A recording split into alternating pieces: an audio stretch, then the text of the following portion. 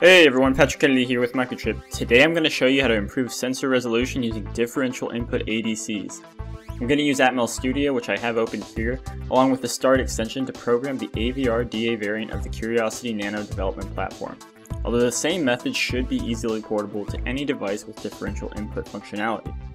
I've also left links to resources in the video description below that I'll refer to throughout the video, such as datasheets, links to the hardware and software tools used here, and a couple of application notes. I covered the concepts and theory of differential ADCs relative to single-ended ADCs in the last video, which you can find linked below along with other items I will refer to throughout this video, like the hardware and software tools used, datasheets, app notes, and code examples.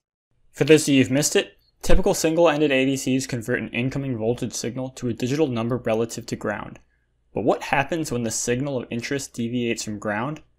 Well, it turns out single-ended ADCs cannot account for this issue on their own.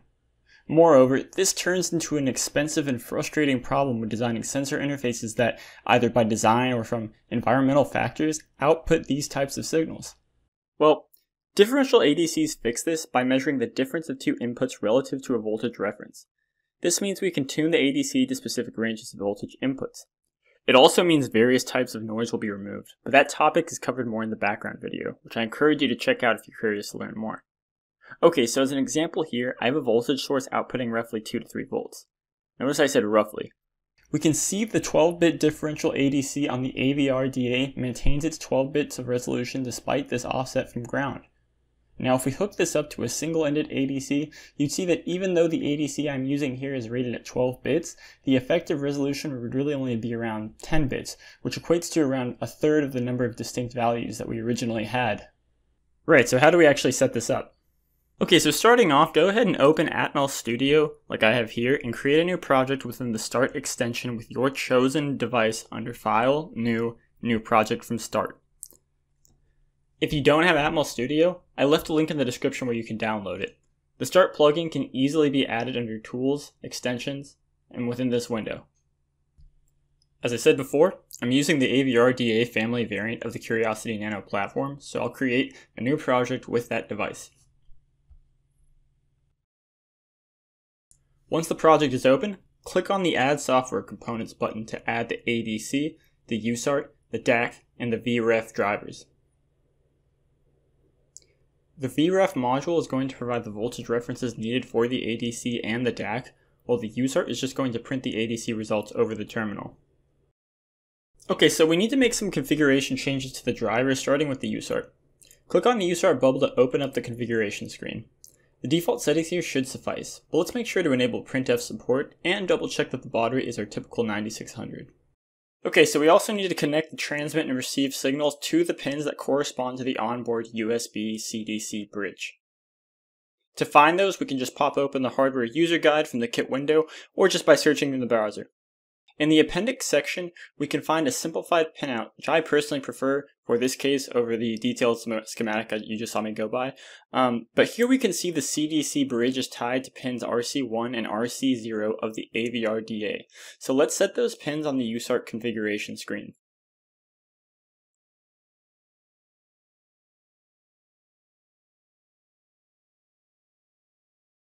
Okay, navigating over to the VREF module, we can enable the voltage reference for the ADC and the DAC, which we will then set to the external VREF-A pin and to an internal 2.5 volts, respectively. Okay, so moving on to the DAC, I'll just check this box to enable the output voltage on the pin so I can make sure the voltage reference is correct. And scrolling down, it looks like I also need to enable the DAC officially here. I'll also enable the output buffer here, which basically provides more stability in the DAC output. It's not really necessary for this case, but I like having it enabled by default. The output voltage is determined by this data register, which I'm going to leave empty for now since I just plan on loading the value within my code. Alright, so next up, the ADC needs to be in 12-bit mode with the differential mode configuration selected and the differential mode conversion enabled. The negative input, or mux-neg, as shown here, is going to be our DAC, while the positive input is just going to be the ADC input pin 0. Which we'll need to enable as a component signal coming from pin D0 by checking this box. Okay, last but not least, we need to figure out what pin this VREF-A corresponds to and make sure that that pin is configured correctly. This information is probably in the datasheet, so open that up from the kit window. Control Find VREF-A brings us to the I/O multiplexing section of the datasheet where we can see where pin RD7 serves this special function as the voltage reference for the ADC. Okay, so going back to start, open the PinMux configurator on the left-hand side panel. Find the PD7 pad and configure it as an advanced pin and set it to input. Go ahead and hit Generate Project, name your new project, and open up the onion.c file when your solution is generated.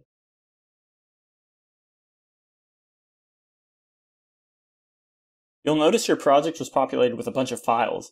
These are just basically APIs for you to use in your application layer as well as some initialization code. Okay, so first things first is adding some libraries that will allow us to use printf and delay functions to slow down how much information we are spitting out to the terminal. I'll also need to set the DAC output at some point, and I just want to print out the differential conversion, which I will also need to grab.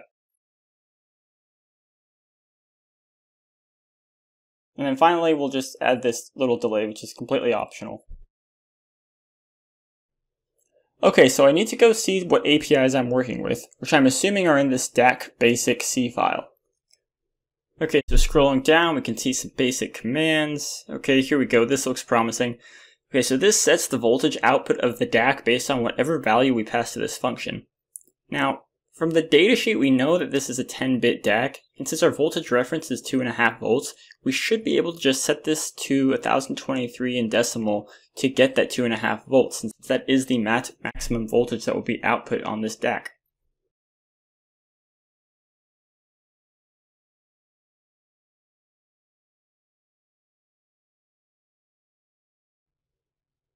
Okay, heading over to the ADC C file, we can find something similar. Scrolling down again. Okay, here, this looks also pretty promising. So this function returns a new differential conversion when called, given the positive and negative channel input.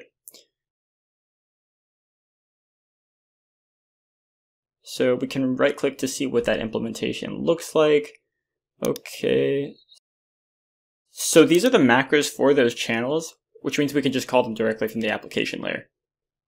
Okay, so going back to the function, we can just plug them in with some help from autocomplete or using spacebar click.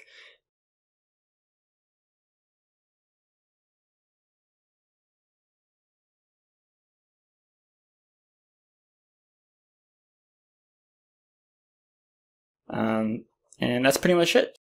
Based on the software configuration, this is the hardware setup with the voltage reference on pin RD7 and positive input on pin RD0. So go ahead and program the device and open up a terminal emulator. I use Data Visualizer.